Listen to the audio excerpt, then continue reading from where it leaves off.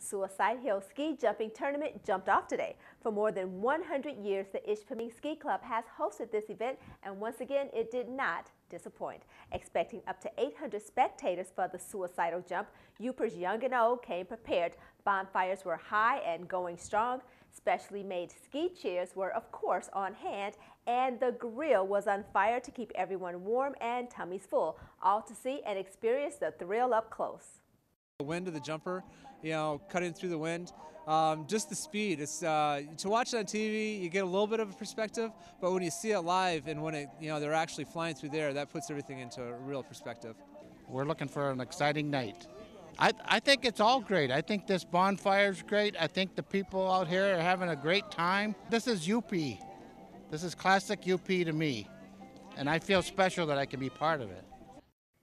Thrill-seeking jumpers were from the U.S., Finland, and Slovakia, all doing 3 jumps each, 1 practice run and 2 competition rounds, where those 2 scores got combined, and skiers were always looking to outdo the competition as well as themselves. We're kind of always prepared for this. I mean, it's comp season. We come ready. Better, way better. Yeah, I want to be all the way down that hill.